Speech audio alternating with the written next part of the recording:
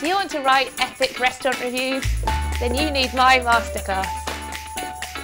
My name is Judy Cogan. I'm an award-winning food and travel writer. Luckily, a job that takes me all over the world.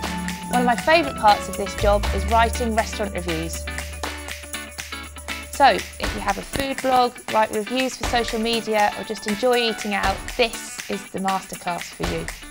So let's get on with it. And the first and most important step is how to set up a food review. What is a food review? Let's write that down. What is a food review? This might sound really silly and obvious, but it's really important to know what your aim is and what the purpose of the review is. Is it to help people make a decision in where to eat, or is it to inspire someone to try a new cuisine they haven't encountered before? It's as simple as that, really. Step 2.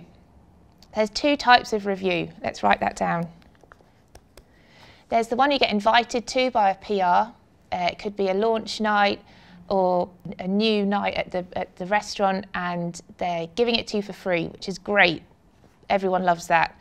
But it does come with a bit of red tape. You're more obliged to give a positive review. So just think about that. No such thing as a free lunch, as they say. And the New York Times take that famously, literally. They have a ban on all free reviews so that their journalists can be objective.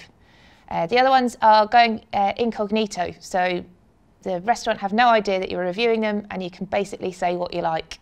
So it's up to you which one you go for, really. The third point is read other reviews. We'll write that down in case you forget. This could be going with the old timers like Jay Rayner, The Guardian, Grace Dent, Giles Corran. See how they formulate their reviews, what they're looking out for. It could be your favourite food blog, or someone that's just started on social media writing about restaurants. You can lap up what they've been saying and then take a completely fresh take. The next one is write what you know. And we will write that down. Now, this is just a good thing to keep in mind so that you can give something of yourself in the review and a kind of personal spin on it. So it could be a new restaurant in your area. You'll know what has come before and why it fills a gap for people in that area. It could be that you know the cuisine, your grandmother used to cook it for you, and you can kind of compare that and yeah, just sort of really put something of yourself in there. Next one is, what are you reviewing? Let's write that one down too. Don't say a restaurant, because that's really obvious. It could be a new restaurant, it could be a new menu, it could be a new chef. Doesn't even have to be brand new. It could be a classic restaurant that's had an anniversary, or it's basically, this is all about looking for a new angle and a hook on it, and a reason for what you're reviewing and why you're doing it. The final step is, what time of day are you going? So let's write that down.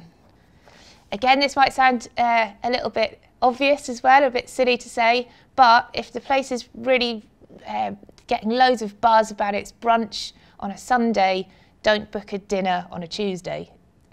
Or if they've got this really long tasting menu, go on a Saturday and take your time. Don't try and cram it into a Monday night when no one else is there, and you just won't get the same feel for it. So let's review the list. Number 1, what is a food review? Know what you're doing before you go in. Number 2, there's 2 types of review, and just know the implications on both. One's free, one you have to pick up the bill, but there's different things that go into it. Number 3, read other reviews. Number 4, write what you know. Number 5, what are you reviewing? What's new? The menu, the chef, the restaurant.